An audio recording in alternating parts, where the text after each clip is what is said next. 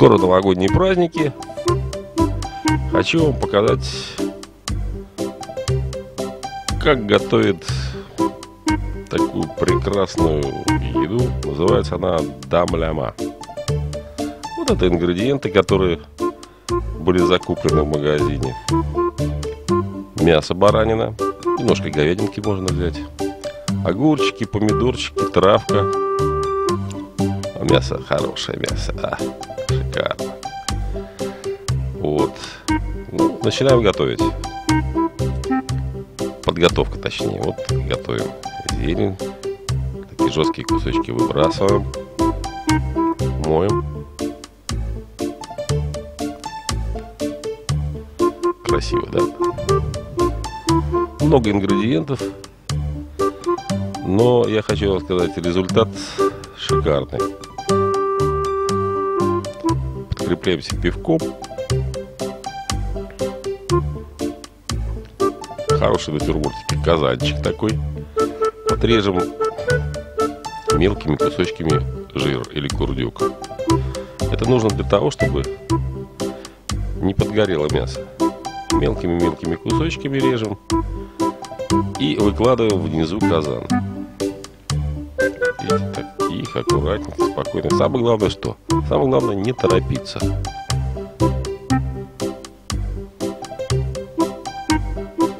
Это же процесс он такой долгий достаточно.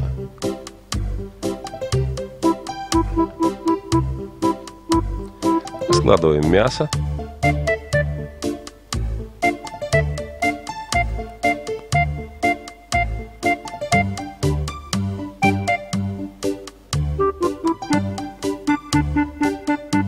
Оба!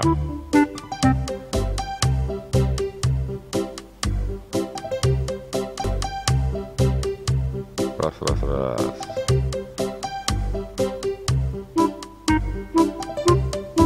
Специи.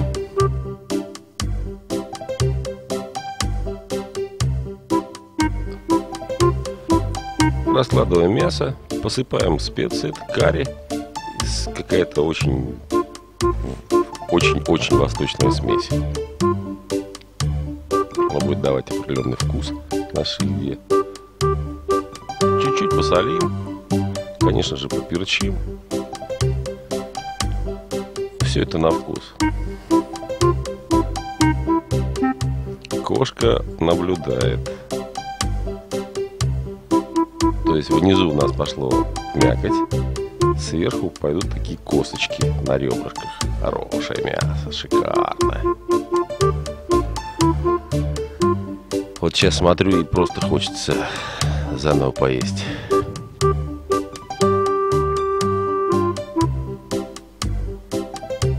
Процесс.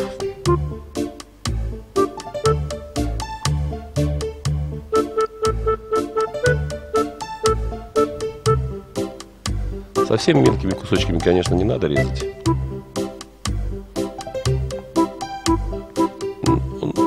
И очень большими тоже не здорово, поэтому какой-то средние такие кусочки баранинки. Еще раз поперчим. То есть получается такая многослойная такая вот как бы еда, да? Поперчим, солим.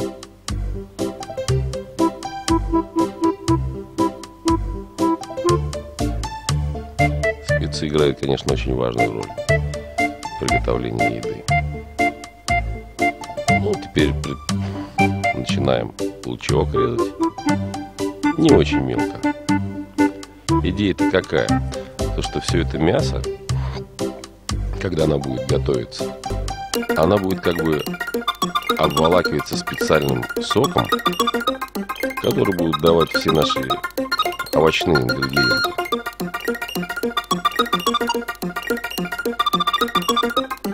Морковочку, лучок,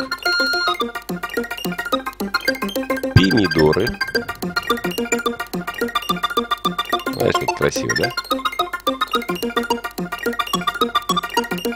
Лук большими кусками. Ой, то есть не лук, а картошку. Слоями, все слоями. Все так тихо, спокойненько. Лучок. Точнее, не лучок, а это уже чеснок. Чеснок, он не чистится. Просто помыть его надо и положить сверху. Кабачки с цукини. Просто кусками нарезаем. Это еще очередной слой.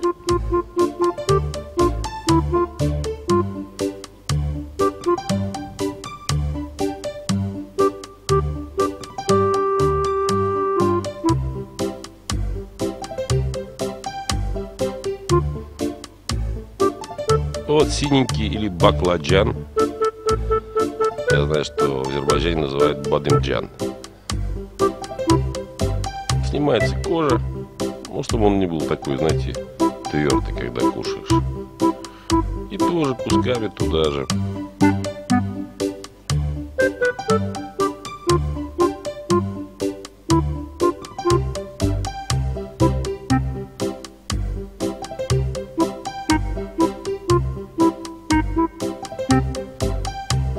Режем. Процесс достаточно долгий, но поверьте, результат будет очень хороший, очень хороший. Раскладывай, видишь, какая красота получилась. Опять перчим, солим. Оп. Болгарский перец можно для красоты сделать разноцветный, допустим, красный и зеленый. Тоже такими немаленькими кусочками сверху все. Вот. То есть у нас получилось внизу мясо, а сверху очень много с прослойками такими, со специями. Ну, я бы назвал это овощи и зелень. Вот получился у нас такой красивый казанчик. Еще раз посолим, поперчим. Берем зелень. Сверху откладываем зелень.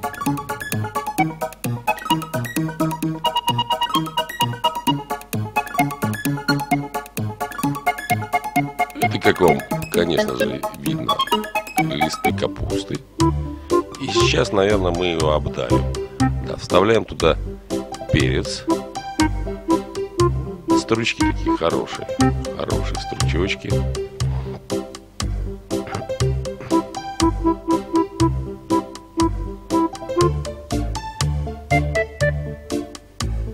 Все это обжимаем. Сверху крышечку. Намочили тряпочку или полотенце. И медленной скоростью поставили на, правильно, на огонь. Вот пошел пар, вот видишь. Парок пошел, пошло дело. Пошло. Вот видишь, вот так она дымит. Пар выходит. Снизу горячо, сверху холодно. Ну вот финал апофеоз, через каких-то 1,5-2 часа готовый продукт. Что такое отдельно, на отдельную тарелочку. Видишь, капустку. Мясо получается вот именно в том соку, который дали все наши ингредиенты. Вот, а мы теперь на тарелочку все это выкладываем. Кто-то же любит капусту. Я, допустим, не очень люблю. Перчик, видишь? Там травка вон зазеленела. Все это аккуратненько, аккуратненько выкладываем. Вот уже хочется есть, понимаешь, уже хочется есть. Оп, вот сейчас трава, наверное, пойдет, да, трава пошла отдельно. Отдельно на тарелочку выкладываем овощи, которые получились как бы тушеные, ну, наверное, тушеные все-таки, да.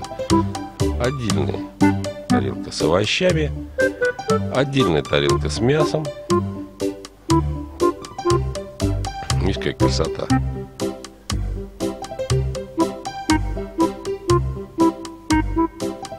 Народ уже сидит за столом, готовый к приему пищи. Все говорят, давай, давай, давай, давай, давай, но это процесс, это процесс. Водка и вино уже охладились.